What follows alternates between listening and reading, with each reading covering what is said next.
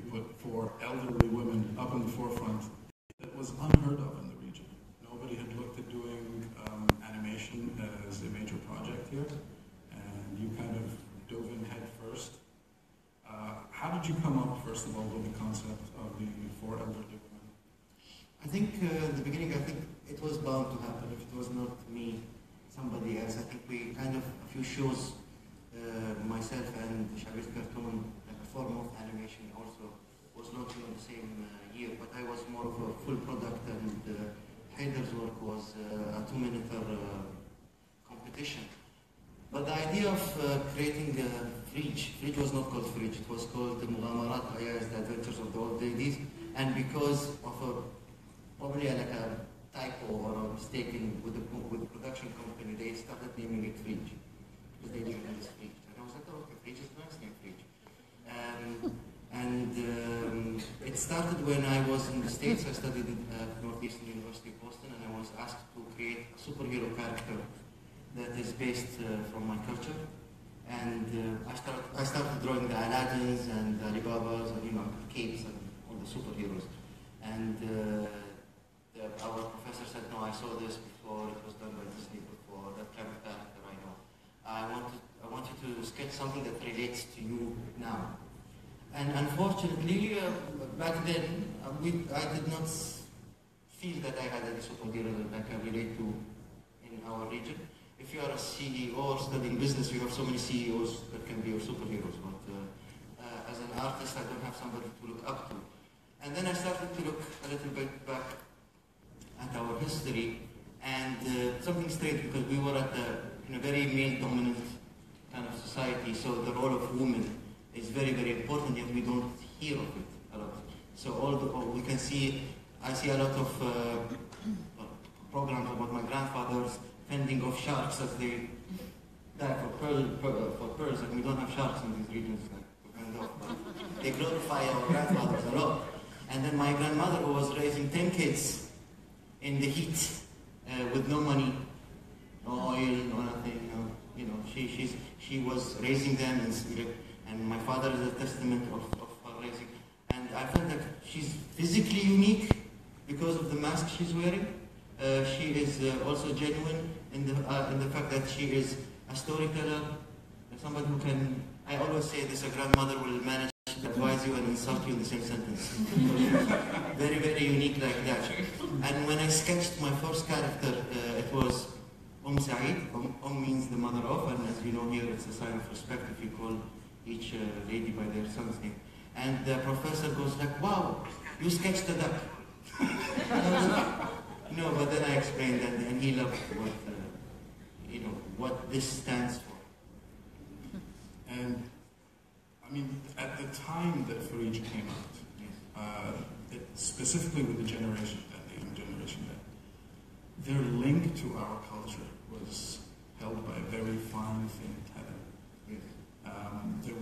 Now it's gone, by the way. Is it? I thought what you did actually brought it back. They started taking a lot of the culture that they see, you juxtaposed, just with the intro of Freej, you juxtaposed the modern side of Dubai with the old Dubai. I think what Freej managed to do, not because of the content, well, because of the content, but it managed to bring the grandmother, different audiences. So the grandmothers, the grandfather division, the mothers and the fathers, and their sons together, and then when they watched, there was a dialogue, so there was an exchange.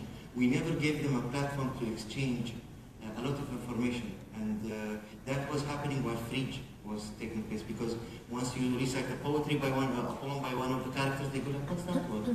And this happens. Or if you're like trying to learn something for the grandmothers, so there's a lot of information exchange that was happening during the show, because all of these, usually you don't sit to watch TV together, you know this, and on. So unless there is a common subject, which Freej brought, I think that's the most important thing that Freej did. I don't think the comedy or the animation side of it or anything. It's about just giving an opportunity for all of us to meet and discuss something that we have in common. And then that opened the door to many other artists who suddenly saw that there is is opportunity in this field. It doesn't need to be just a hobby, such as Khaled. Khaled, how did you pursue your dream, and how did you come to the decision that I don't want this government job, I want to go ahead and become an artist? See, Freej played a big part of it, by the way, because before Freej, I never thought there was going to be an animation ever. Like, I thought it was just something that we were going to see, you know, American media create all the time, or Japanese, and that's it. We're just going to sit and watch until Freej came along, and that actually gave me a little bit of push. But also, it's see, I don't know if you guys can relate to this. Like, the routine kind of with the government job at some point. I remember I woke up in the morning and I started thinking, you know, should I pretend I'm sick today? Or I said the flu last week, so it's not going to make sense to say like I have the flu and not go to work. But then it hit me actually. I was like, you know what? If I don't like my job, why am I in it? And for the first time, I actually went to work with a big smile on my face. And I went to them and I told them, yeah, I'm quitting my job. They were like, why? They said, no, I don't feel like I belong to this job. And I went to the Japanese embassy on the same day. I actually left work. I went to the Japanese embassy. And I asked about a scholarship, if there is a scholarship. And they said, okay, there might be a scholarship, but you have to submit everything by Sunday. And that one was the weekend at the time. So I have to do the physical, I have to write an essay, I have to do all of that. And I remember at the time my father was sick, so I was in the hospital on the floor, sitting and typing everything and writing it down. And I did the physical in the hospital because, you know, it's convenient. I was sitting in the hospital that day. So as soon as I went and I applied, and they told me, by the way, you're very lucky. Like what? I said, just half an hour before you came in and you asked about this, the guy that we're supposed to take to Japan canceled. I thought, okay, this is meant to be. So I packed my bag and went to Japan, and it was a blast. I learned so much from it. It changed me completely from the spoiled guy with the fancy cars and a lot of money and all of that. I worked at Starbucks at some point in Japan. I worked as a waiter in a restaurant, and I was an English teacher for kindergarten kids. Well, not kindergarten, actually, first grade kids. So it's just, you learn a lot from life, and that's what Japan gave me. And also to add the manga culture too. And you're bringing kind of a new side of animation for this region, which is science fiction animation. What are some of the obstacles you faced in trying to bring that to the culture here, trying to expose them to it? All I can say is that they're not ready for it yet. It's still not there. The science fiction culture is not even close to being ready in this region. At some point, I remember I was pitching to companies and TV stations and all of that, and they want to tell you no, but they don't want to say it. So, for example, this has actually happened. I was pitching, one of the characters' name is Big Salim. In Arabic, it's like Salim al-Ud, you know? So he was like, after the pitch, and after I finished everything, he was like, yeah, so why did you call him Salim? I was like, okay, I changed his name to Salim now. His name is Salim. Like, yeah, but why Salim? Like, no, his name is Salim. Like, yeah, but why? So he just wants to tell you no, but without saying no. So I just closed the laptop and he was like, thank you very much for the meeting, and I left. It just, usually it keeps going the same way. Whatever it is that we try to do when it comes to pitching an idea for science fiction, is just, I don't think the culture is there yet. How did you come up with Nasser's secret? That one, see, I thought I was really going to write something when an incident happened. One of our professors in Japan, university, he was excited, he was happy, and he said, you know, I learned something new about you guys today. I'm like, okay, sure, what is it? He said, I learned the difference between an Arab and a Muslim. So I started laughing. See, that was my reaction. I started laughing. I was like, he said, why are you laughing? I said, you know, because you should know. You're a teacher. You should know this. He said, yeah, but why should I?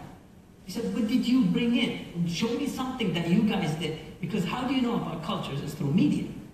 That's how you know about culture. He said, all I know is what, you know, the American media is showing me all the time. I don't know anything about you guys. Well, you know what? I'll show you something. So I went and showed him Freej. And he looked at it and he was like, okay, so how do they transform? I'm like, what do you mean transform? How do they turn to falcons? What are you talking about? He said, you know, the thing on the nose, which is, It's better than a duck, though, no? Huh? It's better than a duck. Yeah, it's better than a duck. For sure, it's better than a It's duck. an evolution of... Yeah, so he said, like, you know, how do I thought, no, that's something that old ladies were like, okay, look, I see it, I see what your point is, but that is way too deep into the culture for me. Yeah. Like, I just realized that there's a difference between Arab and a Muslim, and now you're showing me how older ladies behave just too soon. So I thought, you know what, that's how you actually teach people about it. Like, people really don't know anything about this region except, you know, the Ghitra, the Agal, and then they always show it wrong in Hollywood, by the way. Not even a single movie showed it right. Not even a single movie. And with the Arabic, when they have the Arabic dialogue, it's not even Arabic. It's not even saying. And you see that in movies all the time.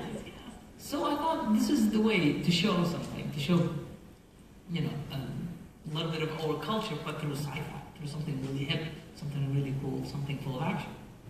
Something more directed at adults than kids. Can I just add to your point, Bais, and this is like an advice to everyone. Sometimes we do go to people who we are assuming are the right people to support us, whether it's a governmental entity, funding box, anything. And yes, they'll be sitting there and they have to acknowledge if this is a great idea, they'll tell you it's a great idea, we love this idea. But are they willing to put a dirham on it? No. The thing is, they want you to come back, and this is something I learned from Freej and other projects. When you go, you don't go showing the product. You need to show how the product will make money. That's what they care about, to be honest with you. As much as they tell you we love culture and we love art and Salat Samia, it's like it does not work. You go there and you tell them, listen, this is a project, I'll tell you about it later, but this is how much it will make. And you start, because they're worried. These people they're enlisted by the government to give you money so they can make money and have a success story. TV stations are a very good example because they're very slow in catching trends, and they always play it safe, especially the regional players here. Now I think having Netflix coming in and all of those guys coming in will help a little bit, keeping our guys on their toes. But that's the problem, Saraha. It's not just convincing them about the product, it's about really telling them how this will make this much money from these venues. And then they'll probably say no. That's what happened. But since there's a different no this one. So how did you manage to convince Marvel to go with... Yeah, I really want to know that, by the way. I just went in. It's funny because you talk about money, because that's really fundamentally what Marvel cares about too. Like, if you're not going to make money for the company, your issue, your character is going to be dead. Like, you can't do anything beyond a certain number of issues. So with Ms. Marvel, I think a part of it was luck and me being a little stubborn to an extent. But I will say Marvel has always been really all embracing of like taking chances like this. Like, this is really interesting. This is a part of our DNA, is to do something that's slightly outside of the box, but still very true to who we are with Ms. Marvel being just a young kid who has a bunch of insecurities and she wants to figure out who she is. So, when I pitched it, they were really on board immediately.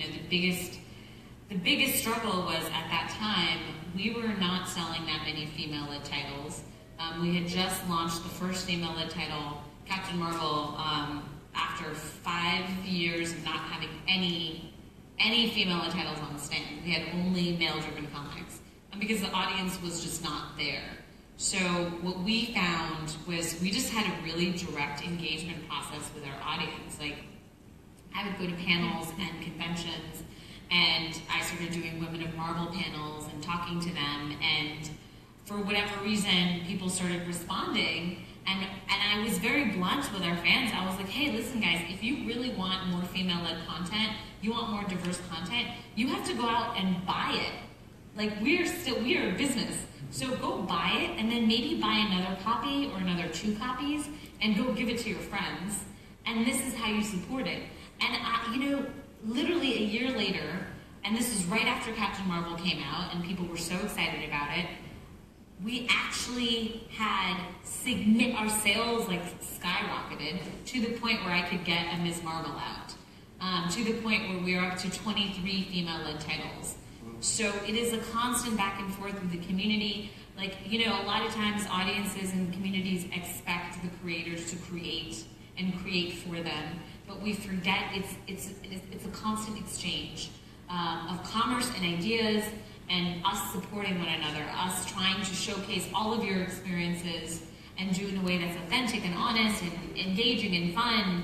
And then at the same time, hopefully audiences responding and believing in an idea and believing it with their dollars. That's really what it comes down to. So we've been very lucky that it has still been successful. But it's at the end of the day, no matter how many stories we tell, we are still a business. And that's so sad. I hate to be so crass, but that's just. No, I think it's okay to be a business and to be also. I think they work together. They need to be together. Yeah.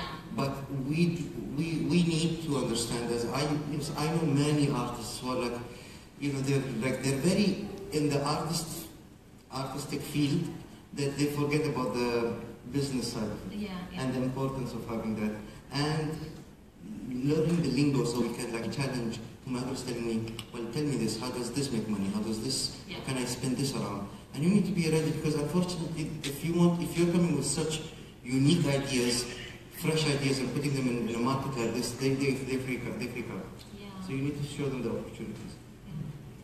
And I know Marvel is moving ahead, putting a lot of minorities in the forefront with Spider-Man, with Captain America. How important is that to you right now? I mean, incredibly important. I feel like it's important for everyone here. I feel like I think that the future of all entertainment has to be one that is truly representative of the world and everyone's experiences.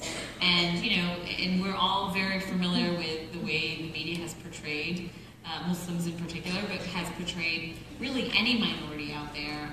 There's a sense of fear and danger. And I know living in America, for me, it's very acute at the moment.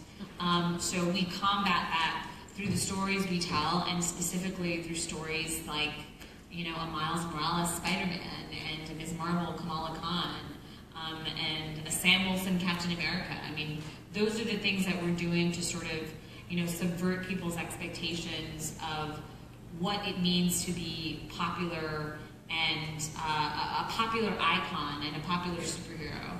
And it's been working for us for the most part, and you know, that's something I'm going to continue to engage with as long as it makes us some money. What was the reaction of some of the people who were attached to these characters? You know, they're attached to Peter Parker, Spider-Man, and then they see that you guys are changing things up on them. How was that feedback? They were really angry. Yeah, there's a lot of people out there who are not happy that we've changed the status quo, right? Like, these are characters everyone has grown up with their whole lives, right? And so we're going in and saying, oh no, but there's this other Spider-Man here. You know, just deal with it. And, you know, and people feel like you're changing these really sacred treasures of theirs. And like Thor. Like, sorry? A woman. Thor. Thor is a woman, yes. Jane Foster Thor. Yeah, we've done it with almost every single one of our characters. And people are so mad. They're so mad. But the toy box is really big, and that's all we want to show them. And we want to remind people that, like, these characters should not be defined by race or gender or ethnicity. Like, they represent these really great ideals, right? Like, Thor is not a gender, right? You know, Captain America is not a race. And people should be aware of that. And that's why it's all the more important to put different people in those mantles and those shoes. Khaled, you were talking about having a hard time getting funding here and stuff. Have you looked at maybe taking the culture here, like you said you were talking to your professor in Japan, taking the culture here to the outside market, taking it to Japan, to the States, and seeing how they can react to it now that Marvel has just about opened the door for you guys? See, globalization is real, whether we like it or not. It's something that's so easy to put your ideas across. All you have to do is just send an email. So why restrict yourself to the UAE? The UAE is such a small market. Let's just say we did an animated series, for example, and every single person in the UAE saw it. That's still not enough. We're a small country, we're a small populated country. Like, even the population is not that high. So you need to go to a bigger market if you want to make your money back, the money you spend. So I think the opportunities for you to pitch it outside, it's a lot better and it looks better and better every day. And for example, if you pitch something for, plus also especially with the comic community, they're quite open-minded. Like you can hear a really good idea, just they're not going to care so much about what's going behind it. For example, Miss Marvel.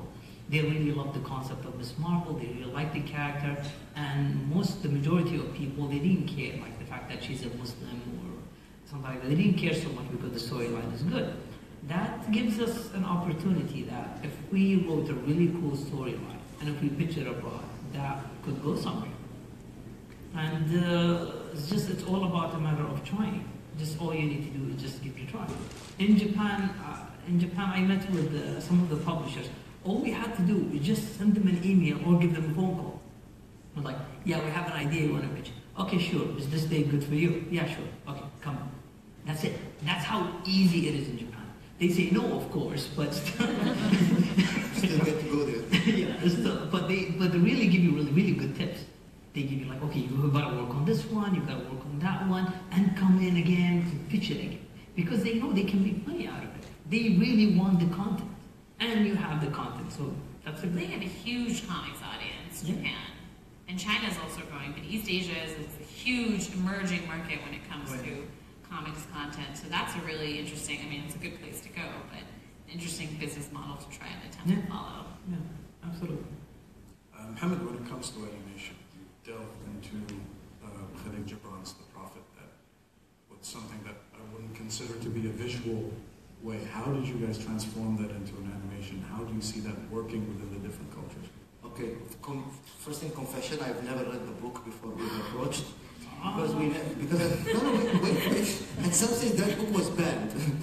Yeah, it was not part of the, we never got this book, we never worked on this book, and it was available in bookstores here. Well, now. And up until, it was available online, we can see it, but back then we did not have access to it. And, okay, I might not look that old, but they never taught us these things. They never gave us books to read on the side. We never were into that whole, let's read on the side exercise. Thing is, Khalil Gibran's writings come in a certain way. He has a certain style. And it takes time to really understand and grasp what he's trying to say. So I think I remember when they first gave me my poem, it was Crime and Punishment. Now I ended up doing Good and Evil, but it was my punishment was Crime and Punishment in the beginning. So I had my team come in, and we were like 21 people. I don't know if you were with us back in the day. No. Yeah. Okay, so my team, sorry. Yeah, so I gathered my team. We sat in front of each other, I sat in front of them, and I was like, and I read the chapter, and I was like, do you understand what he's saying? Because I have no idea what this is. And then we had to Google, for dummies, we managed to, but because it's the style. And then it kind of, I totally got the style, and I understand. I was amazed by how he is actually trying to be expressive in his thoughts and how he's saying things, and I got really hooked, and I read the rest of them, and when I was really excited about my chapter, they was like, okay, no, we cancelled Crime and Punishment, you're doing Good and Evil.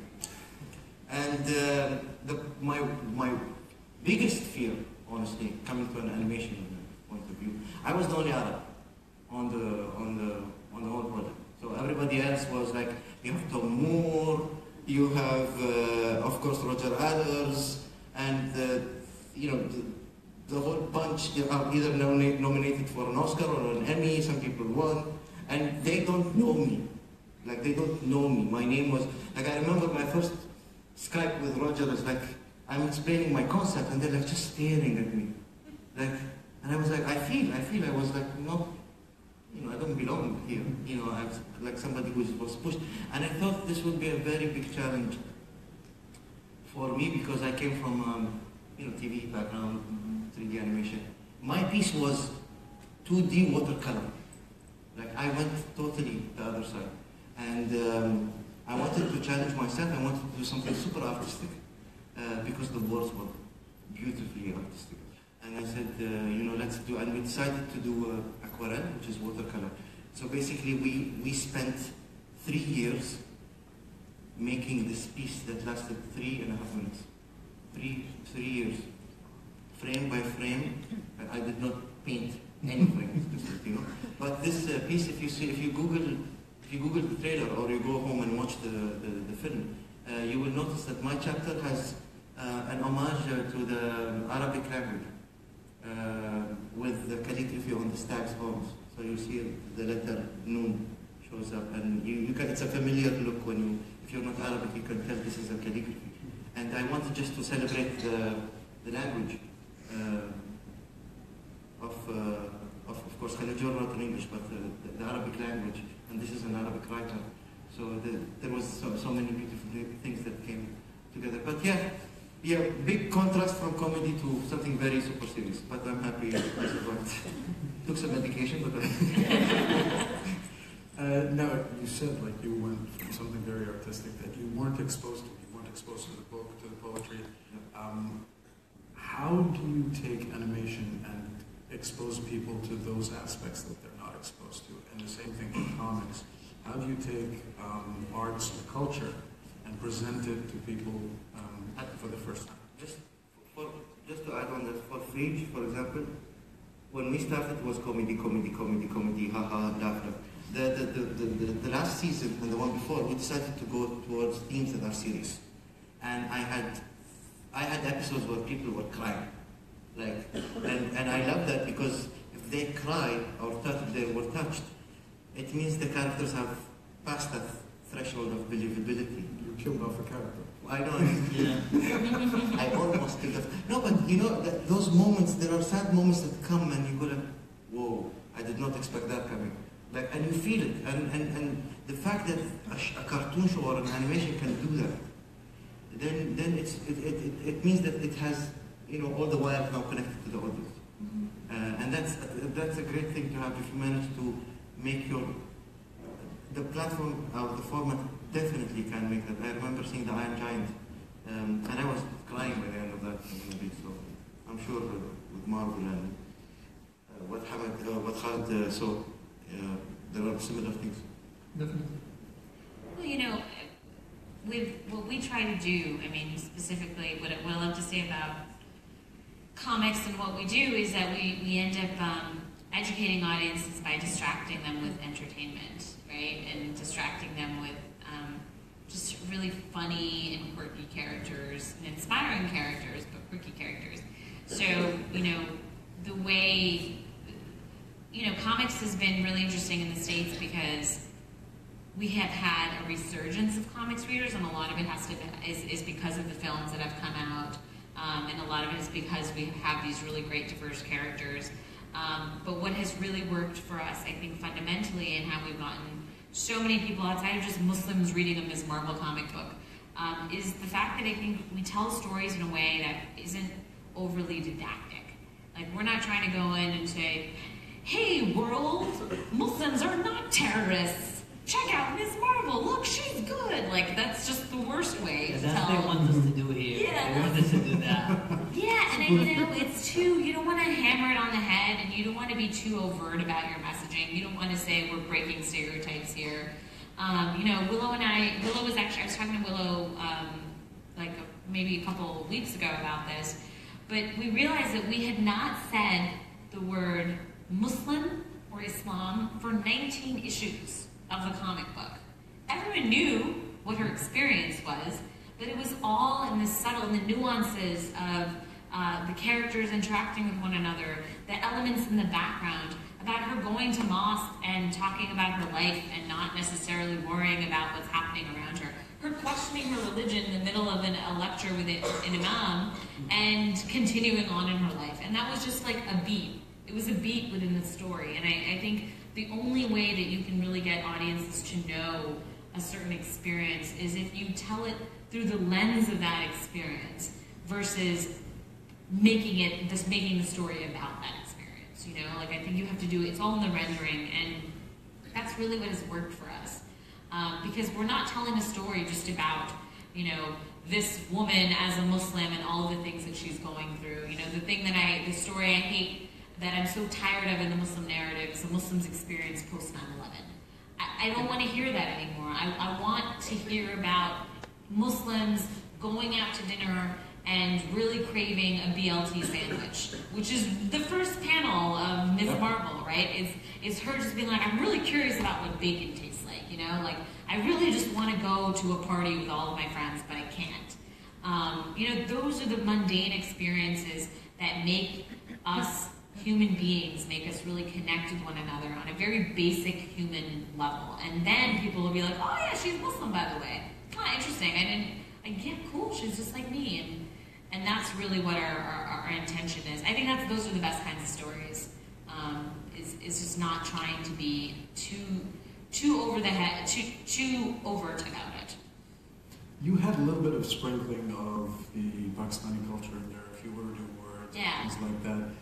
Did that kind of confuse any of your readers, or does that make them more want to look into that culture? Yeah, you know, at first we thought it would. Like, every so often we'd have a definition, and then sometimes I'm like, no, we should just keep going through and just let it be a part of the conversation. And a lot of times it wouldn't affect them, or they would infer what it meant. Like, they would infer that something meant uncle or aunt, or, you know, just really small little phrases that people started understanding. And there's little things like inshallah and mashallah that kind of are also sprinkled throughout, that people have an understanding of. And a lot of people who didn't know what it was would actually go and look it up. So I feel like we're educating them in that way too. So, yeah. That's cool. So looking at how comics started evolving from its golden age, which was very basic and on the surface, and slowly we started seeing, you know, with Vietnam and stuff, we're starting seeing a little bit of societal issues coming into comic books, and then the complete transformation with Alan Moore's Watchmen, that took just the surface value of comics and made it more psychological, made it deeper, looked into the humanity of superheroes, basically, changing the way stories are told in comics. Do you guys feel that there's any social issues that need to be brought through that medium in this region? There's a lot of issues that could be definitely, that's obvious. And for example, one of the issues that I remember, one time I had a friend coming in from Japan, and we were sitting in a restaurant, and there were a group of local women. One of them is putting the shell on her shoulder, the other one's wearing half a shell in a way with her hair, and the other one was wearing the niqab, and it's absolutely normal, and they're just hanging out. And my Japanese was like, is that okay? How do they hang out with each other? Can they? She sees something off to her, but that's totally normal here. We don't have that much of an issue when it comes to whatever it is that you wear. We have the freedom. Abaya, it used to be something that you cover up the body, I believe, before. Now it's a fashion statement. Now it's something, you look at the abaya, it's an art piece. It's beautiful. It's absolutely fantastic. But the world is not exposed to that. And we definitely have a lot of things that we could share to the world, especially about our culture here. The more people know about it, and media is the best way, is the only way actually to share those knowledge, just share those experiences. Do you know what throws them off? When it comes like, they want to know if they can shake a woman's hand. Yeah. Oh man, I've seen things.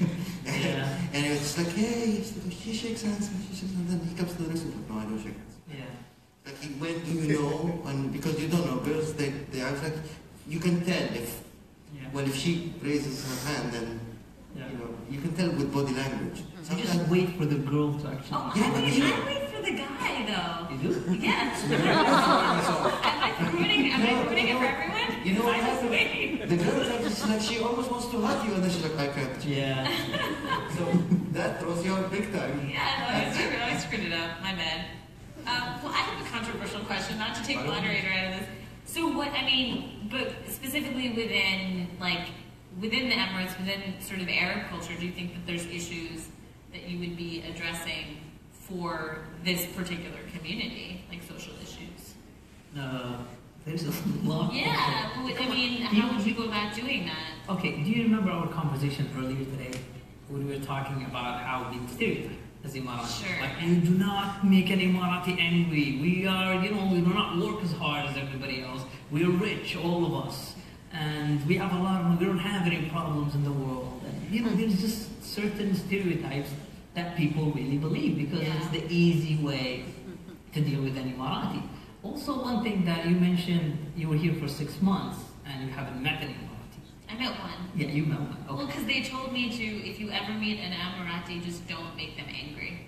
Yeah. So that was the lesson advice I was giving. Yeah. See, that's That's what. the best advice they gave. So you gotta change those You're still here, stereotypes, man. Doesn't that apply to all nationalities? Yeah, So many people angry. What nationality that you can go in and you piss them off? That never happened. Maybe Japanese though, they never They get it. scared me. Yeah. Don't get in an accident with an Emirati. And I was like, okay, I'll never drive. Oh, God. Yeah. Change that stereotype. See, Come on, guys. that's not just one. There's so many other stereotypes. Yeah. I swear to God, one time I had this. I met this guy from Lebanon, and he said, "Okay, can we have a coffee, please? Can we sit in the coffee shop, just have a coffee?" And we sat, and he started asking me all those questions as if I'm an alien from another planet. He's like, "What do you wear under this? What is that one? How does that one gonna look like? Do you guys really do this? Do you really have a Ferrari at home? Is your dad really that rich? Is it that?" I don't know. From I an don't know. Arab, you should already know some of these answers. See, that's the thing. But again, what does our media show? Look at our Khaliji shows. I swear to God, there was this one movie, Kuwaiti movie, okay? And this has happened on TV. It was in the cinema actually. I saw it and I could not believe what I'm looking at. There was this guy driving his car and he's doing donuts on the road. So the police came in and they were like, "Oh my God, I cannot believe those young kids these days and they're doing all those moves. The government provided them with some areas where they can practice their hobbies in a safe environment and all." Like, Public oh service my God, talk about simple. Wow. Yeah, you said it literally just like that. And We have a very long way to go. yeah, exactly, very long way to go. And look at the Khaliji shows. Everybody's yelling all the time. We don't have a normal conversation. We're always yelling. Yeah, even if you want to say something nice to somebody and you do that. By the way, there's something that we still do. I think it stopped in the States, I don't know, in the 70s maybe. When two people having a conversation, the guy turns his back and talks to the wall while the woman is behind him. I do that in my show, don't say that. And then they turn to the other side. I know it defies logic, but it's the composition of the scene, and you do the comics as well, by the way. I do the comics. Yeah, It's a moment. It's that moment. No? Yeah, no, I know what we're talking about. Ignore the rest of the characters in the scene and face the camera Yeah. and do a monologue. Yeah, exactly, exactly. With a spotlight. And preferably he's holding flowers too. That actually helps the scene for some reason. And everybody's listening. Like I tried it with a friend of mine. I looked at the wall and I started talking to him. He cannot hear me clearly. He's like, "What are you saying again?" You know what? It also applies when they're thinking, "Wait a second," and then they tell me. And then, if this is happening, it's between them and themselves. Yeah. It's just highlighting. He's making excuses for it. He's like, it works. Yeah, it actually works. And there was a scene that I cannot forget. It was one of the Khaliji actresses. And of course, you know, she wakes up in the morning full makeup. And you know, we know that. It happens all the time. But the thing is that she was thinking, okay? And of course they're showing her beautiful face and the camera zoomed in. But then they showed her from the side. I was like, oh, no way, they're not showing her face. But then the camera went down and there's a mirror that reflects her face. And that one took like about 2 minutes. Just the camera going all the way down and she reaches the mirror and you see her face. She's thinking deeply. That's great. Yeah, we have a long way to go for sure. We do. We'll start taking questions from the audience now. Just raise your hand and we'll get a mic to you.